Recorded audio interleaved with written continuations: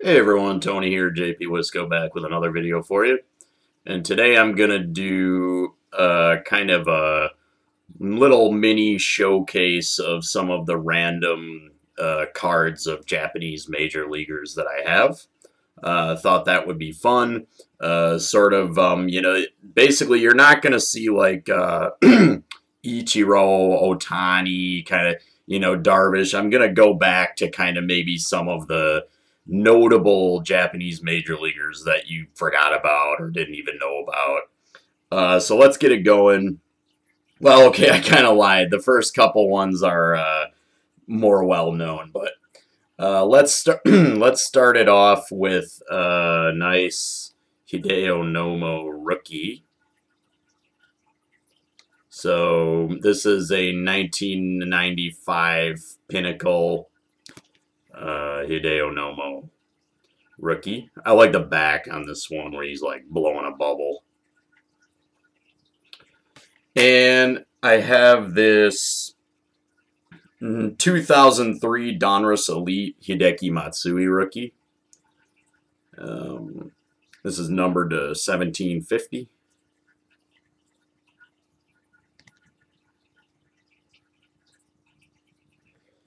And here, this will be kind of the last more sort of, shall we say, memorable player or well-known player. Just thought this was a really nice one. Here's a 2017 Topps Chrome X-Fractor Masahiro Tanaka. And Masahiro Tanaka still doesn't have a home as far as I'm aware. I know he did say he might just return to Japan if he can't either return to the Yankees or get the kind of deal that he wants. But I think he's willing to have a one-year deal.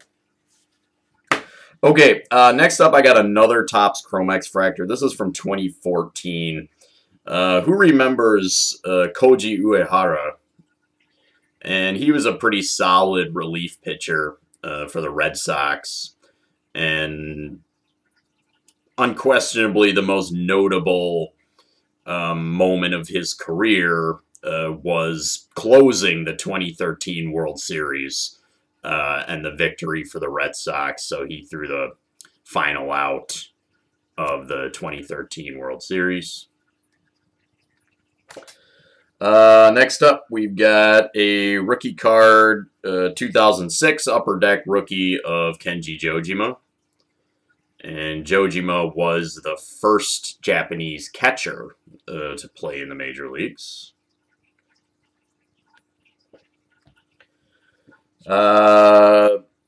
Here's a Japanese player I remember well as kind of a closet White Sox fan. Well, they're kind of my adopted American League team. Here's Tadahito Iguchi. And they called him Gooch. And Gooch won he won a World Series with the White Sox in 2005. This one's numbered to 799. Upper Deck Ultimate Collection from 2006. Okay, sorry, here's another kind of more currently known Japanese major leaguer. I just thought the card was cool.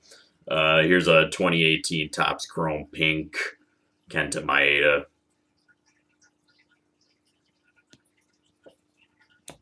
And I believe Kenta Maeda, if I'm not mistaken, was the runner-up for the 2020 AL Cy Young with the Twins, I think. And then, of course, Darvish was the runner-up in the National League, meaning that two Japanese pitchers were the runners-up for the Cy Young last year. Fun fact. Here's a 2020 Panini Select Shogo Akiyama rookie. Shogo Akiyama, the fun fact about him is that until last year when he made his major league debut with the Reds were at that time the only major league team to have never had a Japanese player on their roster.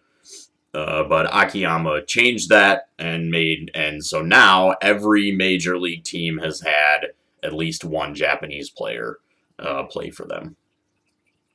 And here's a Japanese big leaguer who's maybe, well, yeah, maybe the most near and dear to my heart. Definitely the best Japanese player to ever play for the Brewers, and that's Nori Aoki. And Nori Aoki was a pretty solid leadoff hitter.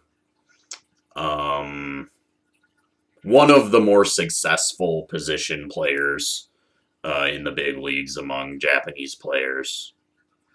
And then finally, this is a pretty cool one. I've got a Hiroki Kuroda rookie card. This is 2008 Upper Deck. Kuroda joined the big leagues really, old, really late. He was in his 30s already. But he had a remarkably solid big league career. At least according to B-War, that's Baseball Reference WAR. There are various different wars. But according to B-War, his career B-War ended up exactly the same as Hideo Nomo, which is a pretty interesting fact, right? Nomo is definitely the more well-known, more celebrated pitcher.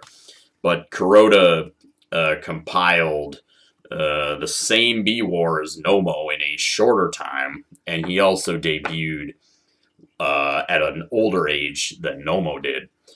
I remember Kuroda, he was kind of a snake-bitten pitcher. He never got run support, and another fun fact about him is that he ended his major league career with the exact same as many wins as losses. So he had a 500 record for his major league career, and I just remember him never getting any run support on the Yankees or the Dodgers, which is surprising, right? Because it's the Yankees and the Dodgers.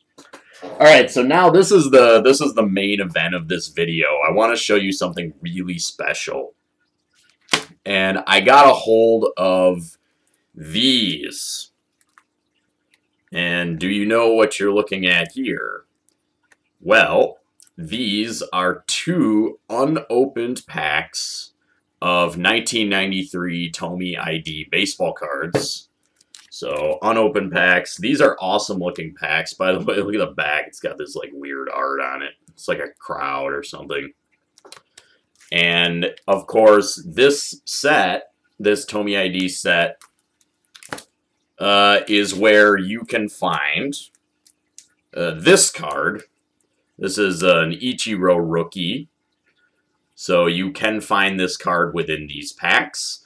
Other notable cards are Hideo Nomo and a Hideki Matsui rookie. So you can get three pretty prominent cards among some other cool cards. So what I'm going to do is I am going to rip one of these packs now, and I will save the other one. I'll keep it sealed for the foreseeable future, if not forever. But I figure I've got two of them. I'm going to rip one, see what's inside. I think that's just going to be really cool. So maybe I'll hit the jackpot, get Ichiro. But it would be very cool to get Nomo or, the Hideki Matsui rookie would also be fantastic. So I'm going to open these right now. I'm going to open the pink pack. I like the blue one a little better, so I'm going to keep the blue sealed. But I'm going to open the pink one.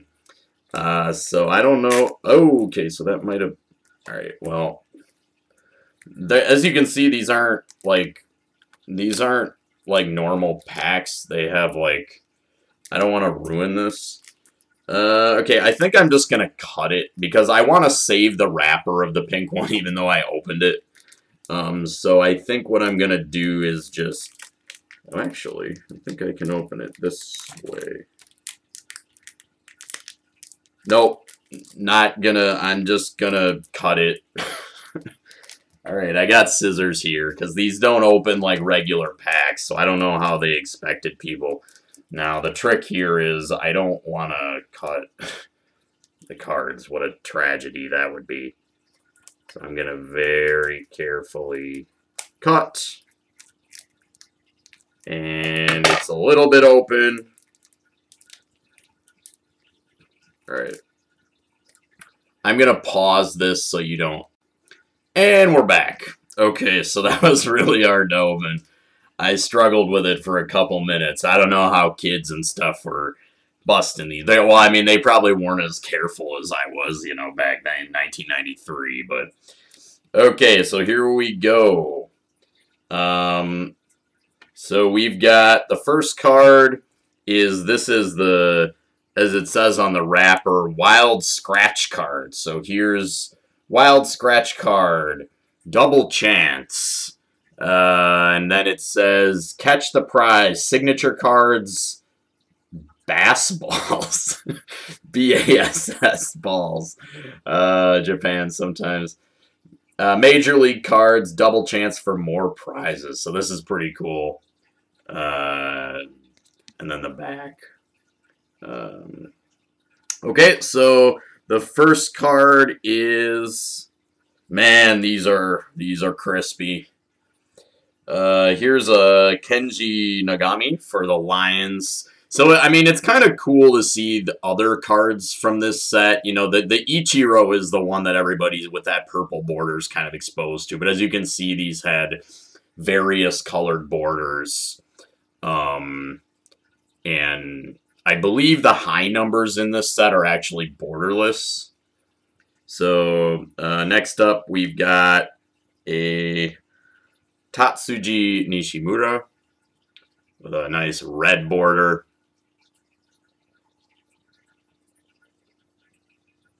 And that's for the Swallows. We've got a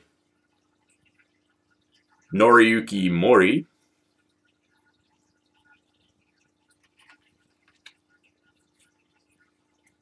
A Kosaku Akimoto for the Bay Stars. Yokohama. Show you the back. And these are the 001, the first printing. So this set came in 2 printings. They look exactly the same. However, they just the serial number on the back of the cards was a little different. Here's a Keiji Suzuki. He's a manager for the Oryx Buffaloes. Or sorry, no, not Oryx. I forgot who the Buffaloes were because the Blue Wave were Oryx at the time, but the Buffaloes were, their company was something else. Okay, and we got, hey, we got a Westerner in here. We got a Lloyd Mosby. So for the Giants, that's pretty cool. And man, I'll tell you, I saw this purple border for the last card, and I thought I hit pay dirt. But instead, it's a Satoshi Nakajima, so Blue Wave. So as you can see, again, here's the Ichiro, and here's another Bay Stars card. Satoshi Nakajima. Okay, well, that's all from me. I hope you enjoyed this. I sure did. I'm very tempted to rip the other pack, but I'm going to keep it sealed. I think that's a better idea. So, all right, guys, thanks for watching. Peace.